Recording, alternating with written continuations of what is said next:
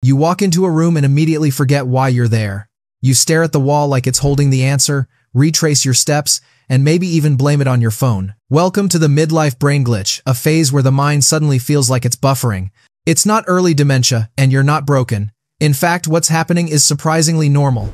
Your brain isn't failing you. It's reorganizing itself. It's trying to clean the closet, and you just happen to be inside when it's doing it.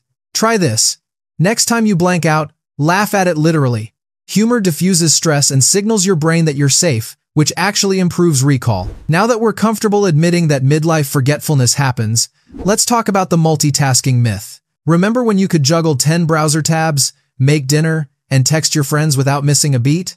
Now 2 open tabs feel like a traffic jam. That's not incompetence, that's evolution. As the brain ages, it stops wasting energy, processing unnecessary noise. You might think you're losing focus, but what's really happening is a recalibration of attention. The midlife brain is becoming a curator, not a collector. It's choosing what deserves bandwidth. Try this. Protect your focus. Close a tab, finish one thing, then move on. Your brain will reward you with more clarity. Let's zoom in for a moment literally into your head. What's actually happening in there when you forget a name or can't find your keys? Inside your brain, the hippocampus, which helps store and retrieve memories, is quietly working overtime. The prefrontal cortex, your decision-making and focus center, is under constant pressure from stress hormones like cortisol, and dopamine, that reward chemical that helps motivation and recall, becomes a bit stingier with age. Throw in poor sleep, hormonal shifts, and a never-ending to-do list, and your memory feels like a browser with 47 tabs open. But here's the thing. Your brain isn't declining so much as rebalancing. Older brains prune weaker connections to make stronger ones more efficient. That's why you might forget your neighbor's dog's name, but remember the punchline of a joke from 10 years ago. The architecture is changing, not collapsing. The good news? You can strengthen it. Quality sleep, light exercise, and mental novelty learning something new. Even small act like reboot buttons for neural circuits. Try this. Learn one new thing this week that scares you a little. Your hippocampus will thank you. That brings us to the paradox of forgetting. Maybe your brain isn't losing information, it's choosing what to ignore. Midlife brings cognitive triage. You're not supposed to remember every password, every detail, or every song lyric. Your mind is prioritizing what's meaningful. Think of it as spring cleaning for cognition. Forgetting what doesn't matter means your brain is finally filtering in your favor.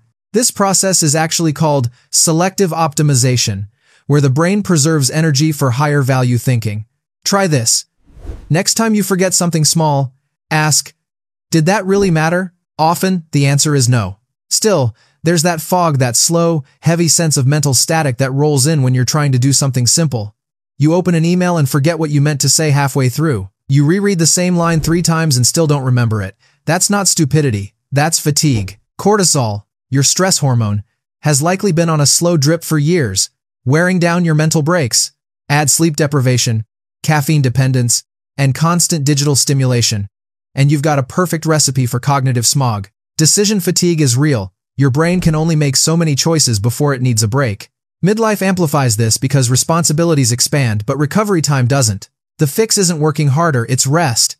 Strategic rest, though not mindless scrolling, but genuine recovery. Short walks, quiet minutes, mindful boredom. Your brain detoxes during stillness, not stimulation. Try this. Schedule blank time on your calendar. No agenda, no guilt. Just 15 minutes for your brain to breathe. Here's the plot twist most people miss. Your midlife brain might actually be smarter than ever. It's just slower at showing it. While your recall speed may dip, your crystallized intelligence, wisdom, intuition, pattern recognition peaks. You might not remember every fact, but you're better at connecting the dots between them. This is why seasoned professionals often solve problems faster, even if they think slower. It's precision over speed. Like an experienced chef who no longer measures ingredients, you just know what works. Try this. Don't rush your thoughts. Let them marinate. The answer will be richer when it comes. So, let's talk about training this changing brain without turning it into a self-improvement marathon. The key lies in neuroplasticity, the brain's ability to rewire itself. Even in midlife, neurons can form new connections when challenged with novelty. Think of it like muscle growth for your mind. The more variety you give it, languages, instruments, puzzles, social interaction, the more it adapts. But here's the secret ingredient: emotion. The brain learns best when it cares. That's why forced learning feels pointless, but passionate learning sticks. Layering habits helps too. Pair a new skill with something familiar, like listening to an audiobook while walking. It's cognitive cross-training. And don't underestimate mindfulness. Calm minds form stronger neural connections because stress hormones aren't eroding the wiring. Try this. Pick one new micro skill, something you can improve by 1% each day. Watch how it changes your mental texture over time. And finally, let's zoom out. The real midlife glow-up isn't in your skin, it's in your synapses. Forgetting, slowing down, reprioritizing, all of it is your brain's way of reorganizing for the second half of your life.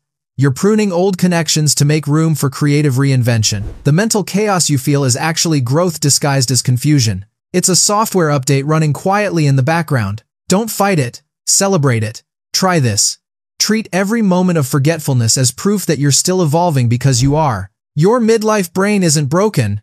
It's building something new, wiser, sharper, and more intentional than ever. If you enjoyed this and want to keep exploring the strange brilliance of your own mind, stick around, subscribe, and let's keep decoding the human experience together.